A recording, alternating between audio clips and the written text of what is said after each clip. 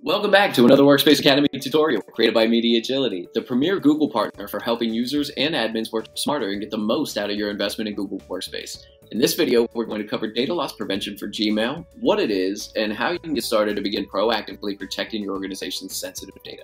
If you find this video helpful, be sure to like and subscribe below, and let's get started. DLP for Gmail scans your organization's incoming and outgoing mail looking for sensitive information as defined by you and your teams. You can then rely on the AI and ML behind Workspace to act on your behalf based on the content compliance rules you have in place. It's a really powerful security tool available for admins to help prevent accidental and intentional data loss, as well as stopping email solicitation and further suppressing phishing attempts. Now, here we are in the admin console. We have navigated over to the Gmail section within the Workspace apps. And within Gmail, you simply scroll on down to where you find your compliance. There's a lot of different things that you can do within these compliance features. We have our email storage, we have our optical character recognition, but we're going to focus down here on our content compliance, and these are the rules that we have built out.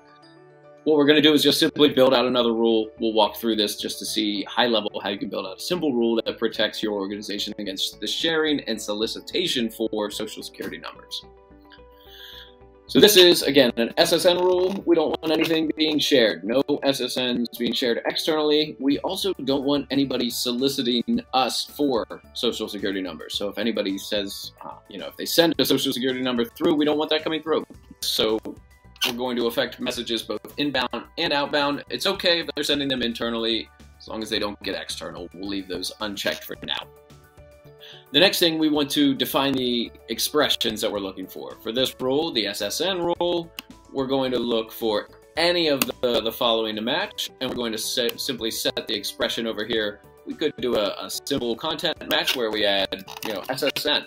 So now if somebody is sending something to us through an inbound looking for an SSN, it's going to flag that, it's going to stop that.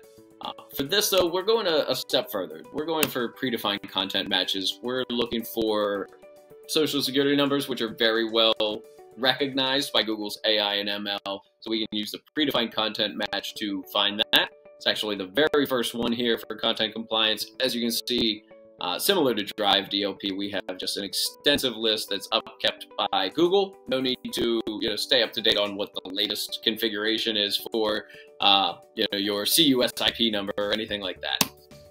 Simply select that. We know the confidence can be high because, again, this is a very well-defined number. We save that, and now we simply move on to what happens when this comes through or when it tries to exit our organization. We can take a softer stance and simply modify the message. Maybe we want to modify it to simply change the route or change the envelope recipient. Have it, instead of going external, it goes right to an admin, and you can have that conversation one-on-one with the person who has sent this email. Let them know that, hey, we're not doing that anymore. You can also remove attachments, or we can take it one step further and require secure transport, or encrypt the message if not encrypted with SMIME. You want it to be further encrypted again. This is not that type of rule. For this, we don't want this information leaving our organization, so regardless of encryption, we want it to stop at the door before it tries to get out. So for modifying, what I would do in this case is simply change the route or change the envelope recipient and have it go somewhere that is not external and somewhere that you can investigate later. What I would recommend is going a step further for social security numbers or anything this important. You don't want this getting out of your organization, so simply reject the message or have it go to a quarantine if you do want to go with, again, a softer method of approaching your end users who are sort of violating these rules. Reject the message, though, is the simplest, most straightforward way you're going to be able to do it. You can reject the message and give them a custom rejection notice if you'd like. This violates our SSN sharing policy. Simple enough. Now, when the user sends that email, it never leaves your organization. It gets caught, it gets flagged, you get alerted as an admin, and the end user simply gets the pop-up that says, this has not been sent out. It violates our social security number sharing policy. Maybe add something, contact support if you have any questions.